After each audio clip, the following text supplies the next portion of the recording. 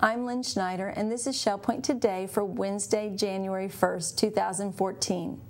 On today's show, we'll learn about the unique art technique of live figure drawing. Mary Franklin previews a class offered by Lee Memorial Health Systems, and we'll discover a new game coming to the ShellPoint Bocce Court. It's called Golf Croquet. But first, a Happy New Year to our entire ShellPoint family. We want to remind you that all ShellPoint offices are closed today, which means that sign up for all of January's activities will take place tomorrow at the Island and Woodland Service Desk starting at 8:15 a.m. And there are plenty of events and activities that are worth signing up for. All this week, we're previewing classes from the 2014 semester of the Academy of Lifelong Learning. Starting up next week is our Intermediate Bridge class with instructor Susan Willoughby. Now, this class is not for beginners who want to pick up the game. It's for current bridge players who want to take their game to the next level. Sign up for Intermediate Bridge, which begins next Wednesday, January 8th at 1 p.m. in the game room at the Woodlands. We also have a fascinating art class taught by Herb Sklar. Learning how to draw people is a lot easier when you have a live model to reference, and that's just what we're providing at this Academy art class, live figure drawing. It starts next Wednesday, January 8th at 1 p.m. in the Sable Room at the Woodlands. Here's Herb Sklar to tell us more. Hi everyone, I'm Terry Kolath, and I'm here today with Herb Sklar. We are talking about a class in the Spring Academy of Lifelong Learning. This one is called Live Figure Drawing, using charcoal and pencils. Thanks for joining me, Herb. Oh, you're welcome. Welcome. What is the value of drawing the figure? I know we're going to have residents who are going to model. Right. They're going to be striking various poses, wearing various costumes. I think it's something we don't get to do too often. Right. And it's a wonderful way of training your eye. And when you think about it, the Renaissance artists, they did this for years, figure drawing. Matter of fact, art school in those days, right up to the turn of the century, was for 6 years or more. And it wasn't until 1920s that they allowed women in the figure drawing class. Interesting. Yeah. So, but getting back to our class, this is just going to be a kind of a freewheeling, wonderful experience. Our models will sit down and we're going to do like a 10-second pose. Well, in 10 seconds, you can't do very much. You got to use the gesture. So we'll go through and we'll show where the backbone connects to the head, and so we'll start off with gesture drawings, which kind of warms you up, and we'll go 20 seconds, 60 seconds, and eventually, before the session is over, we'll have like a 30 to 40 minute long pose. So those who want to do a little bit more detail can, but if you don't want to do detail and you want to have fun, you can just catch the rhythm, just with that charcoal. And a charcoal on paper, it's just fun. You just do it and go to the next one. It's wonderful.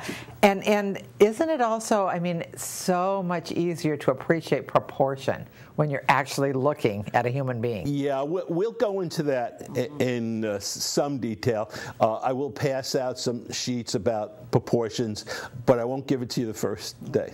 I want everybody to come to class fresh and just start out, but they will leave with a handout that will help, and we go through very careful proportions of the face as well as the body. There's approximately 8 heads to a body. As we get a little older, around our age, they're probably 7 to 7.5. And when you draw a figure model, a fashion model, it's 9 heads to get that elongated look. Oh, interesting. Yeah. But it'll be fun. Should be fun. Okay, so you come starting out real loosely, getting the gestures, right, and then develop through the 6 Wednesdays. Right, and we'll get into some real detail. And anybody who wants to pose in the class, they should feel free. That's right. That's right. We have asked some of our more athletic residents if they would pose for us, but we're looking for models. Right. We can't have enough because you do hold a pose. Okay, so if anybody wants to model, male or female, if they would call you, that'd be great. That would be great. Okay, call soon because this class begins Wednesday, January 8th. Sign up is required at either service desk. An opportunity to do live figure drawing using charcoal and pencils. This week, we're also previewing the semester's classes in the Health Connection. Of course, even if we live healthy, we can't always avoid chronic health conditions. Heart trouble, lung problems, muscle fatigue, any one of these long-term conditions can really overwhelm your life unless you learn how to turn the negatives into positives. A new class from Lee Memorial Health System provides those techniques. They call the program It's All About You. The class is coming to Shell Point starting next Wednesday, January the 8th at 1:15 p.m. in the Manatee Room on the island. Let's hear why you should sign up. I'm Mary Franklin, here with an impactful Health Connections program coming to Shell Point. The title of this program is It's All About You, Chronic Disease Self-Management Program. And I'm here today with Joyce Hall from Lee Memorial. Thanks for coming here today, Joyce. Well, thanks for inviting me, Mary. I really appreciate it. Tell us a little bit about your role with Lee Memorial. I am the Community Health Program Coordinator for Lee Memorial. Okay. And this is a program that we started in February of this year. And it is geared towards people who have chronic health conditions. The title we chose, It's All About You, is because it truly is all about you and the decisions that you make in regard to your health and wellness, and that's for each one of us. This is a research-based program that was developed by Stanford University, so we're very excited to be working with Stanford and offering the program to our Lee County residents. Okay. What are some of the topics that you're going to be touching on over the 6 weeks? We talk about a myriad of things. I think the key is that it's not a sit, didactic, listen workshop. Right. It is very participatory. It is lively. There's a lot of discussion. We talk about things that are common to people who have chronic health conditions, such as sleep problems, fatigue, stress, anxiety, difficult emotions. And we talk about ways to handle those. We teach them skills that we call using your mind. We teach them action plans. They learn how to, a better tool for decision making. And so it's quite a dynamic workshop, and we are very excited to be working with Shell Point on this program. The goal of the program is to help each person who attends be a better self-manager of their health, to understand the importance of exercise and the impact that has on your health. We talk about nutrition and reading food labels. We talk about the different types of fat. We talk about the plate method for looking at your food intake and how much you should be eating of each type of food throughout the different programs. We also talk about medication using and working with your healthcare professional, because that's a big part of being a self-manager, is taking the initiative and bringing things up to your healthcare professional and working with them to ensure that you receive the care you need, but yet that you are in charge. Okay. And it's for anyone who has a chronic disease, correct? It is not geared to any specific disease. It's really for anyone who has a chronic health condition. So anyone can sign up that has a chronic disease. What if they would like their spouse or a friend to come with them to learn along? Is that okay? Yes, it is. In fact, we encourage individuals who have chronic health conditions to bring a support person with them. They would have to register for the program, and they would be expected to participate in the activities. I understand each participant receives a free book? Yes, actually they do. It's a wonderful resource guide. It covers more material than we could cover in the workshops, but it does have all the material that we cover in the workshops in here as well.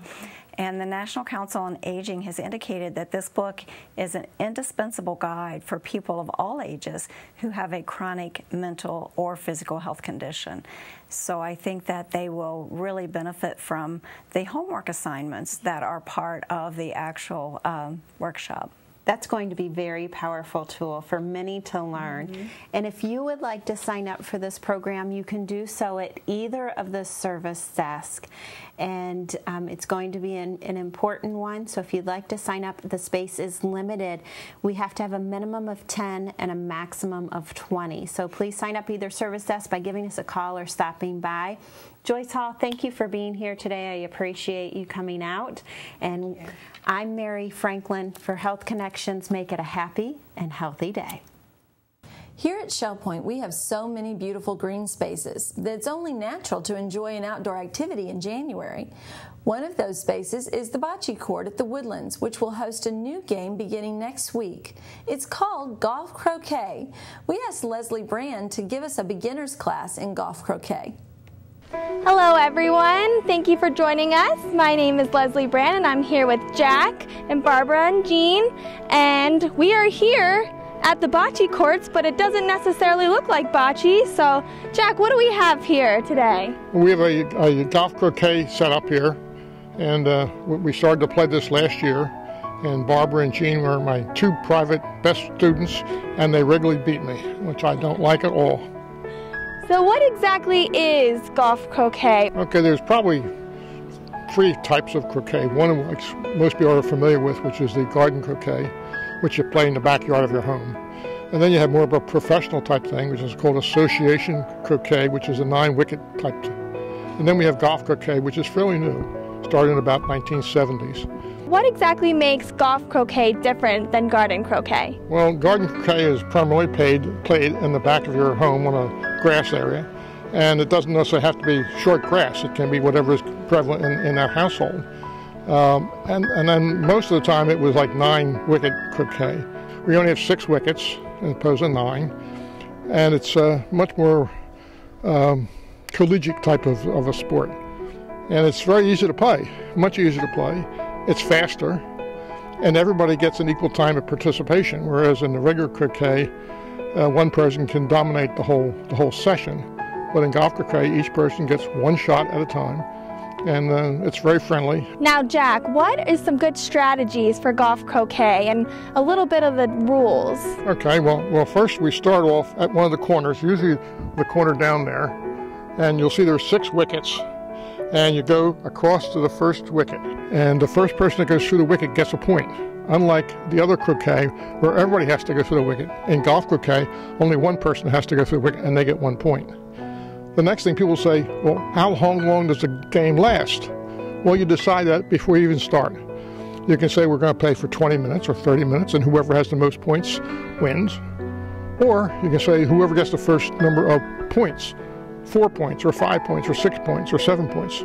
Do you already have to know how to play golf croquet, or is someone going to be here to teach everyone how to play? I'll be here most Friday mornings, particularly in the beginning, to lend assistance to teach people how to play. Very easy to learn, but I'll be here to help them out, and Jean and Barbara will be here too, probably, and they can help out too. Now, Jean, what made you decide to play golf croquet? Well, I'm an ex-golfer, and I haven't been able to play golf, so I thought, geez, wonder what this golf croquet is. So I came out, and it's altogether different. It has nothing to do as far as I'm concerned about golf. But I just got hooked. Well, my coordination isn't that good, so golf is not my sport. So I thought, well, I think I can hit a ball in the hole, so we'll try that. So I just enjoy it for the fun and the getting around with all the other people, you know. Now, golf croquet is going to be starting up in January the 10th at 10:15 a.m.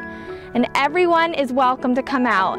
You can come and go as you please. It will be every Friday morning. So please feel free, come out, learn golf croquet, and have some fun.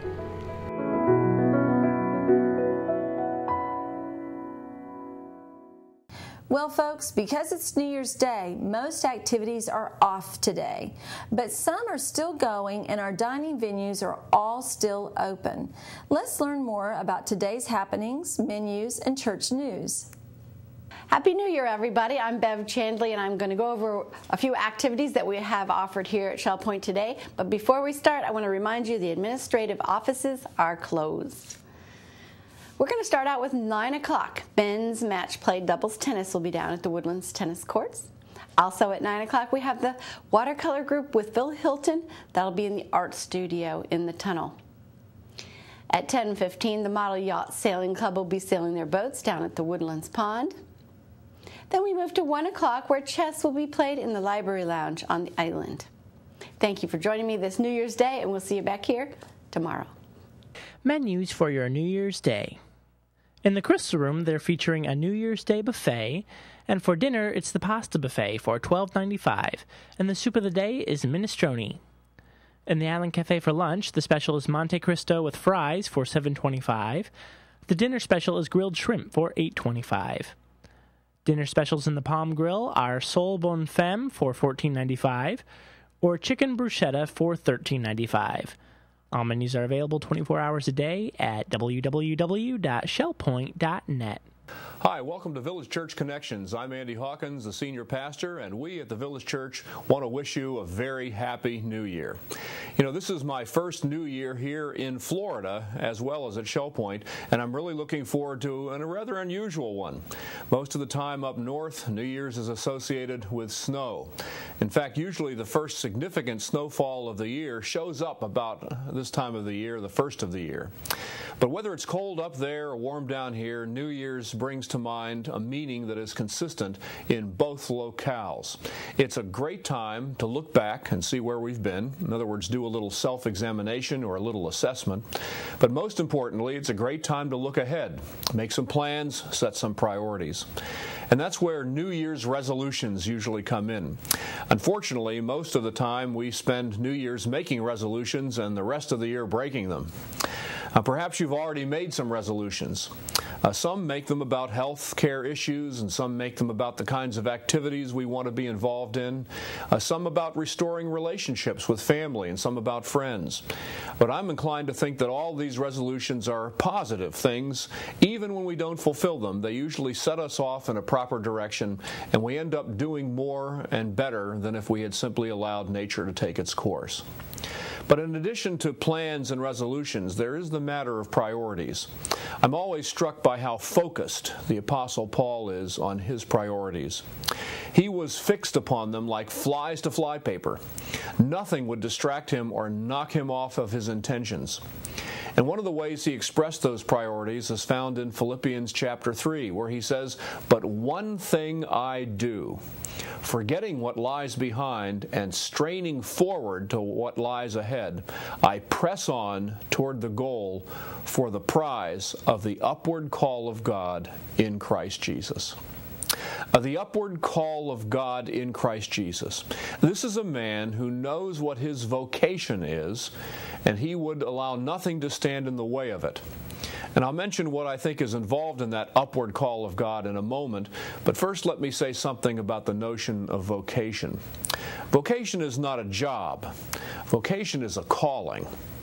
Its Latin root is the same root from which we derive our word vocal. And sometimes our vocation might be our job. That's certainly the case with mine here at the Village Church. I consider my employment here at the Village Church to be a calling or a vocation. But usually our vocation is something else. It's a calling from God to be a certain kind of person and do a certain kind of thing. And so even if you're retired, that doesn't mean that you don't have a vocation. Your vocation may be different today than it was when you were younger, raising a family, seeking to make a mark in the world. But today you are still very useful in God's economy. He has a purpose for you in these years. You too have a vocation. You have a calling. So I would urge you to consider what your vocation is, what God is calling you to do in the coming year. More importantly, who is God calling you to be in the coming year? For Paul, his primary calling was to know God and to know Christ Jesus. That was to him even more important than his theological writing, more important than his pastoral ministry, even more important than his missionary work. Listen to how he put it just a few verses earlier in the passage that I just read. He says, "Indeed, I count everything as loss because of the surpassing worth of knowing Christ Jesus, my Lord. For his sake I have suffered the loss of all things and count them as rubbish, in order that I may gain Christ and be found in him, not having a righteousness of my own that comes from the law, but that which comes through faith in Christ, the righteousness from God that depends on faith." And then here is how he expresses it most clearly: "That I may know him and the power of his resurrection, and may share his sufferings, becoming like him in his death, that by any means possible I may attain the resurrection from the dead." I would urge you to emulate Paul in this quest during the coming year. Seek to know Christ in every way possible, even by sharing in his sufferings, so that you may attain the resurrection. Make knowing Christ your priority, your calling, your vocation, even along with all the other things that you have resolved to do during 2014. And while I can't promise you an easy year, I can promise you that you'll have a fulfilled year, a satisfying year, a year without regret, a year for which you can give thanks to the Lord. In the meantime, have a very happy new year, and God bless each and every one of you, and we hope to see you soon. We're glad you joined us for today's show. Tune in tomorrow as we preview all the technology classes coming up in the 2014 Academy. We'll also discuss the senior fitness test. Are you up for the challenge? We'll find out on tomorrow's show. Until then, this is Shell Point Today for Wednesday, January 1st, 2014. I'm Lynn Schneider, and from all of us here at Shell Point TV, we hope you have a great day, and we'll see you again tomorrow.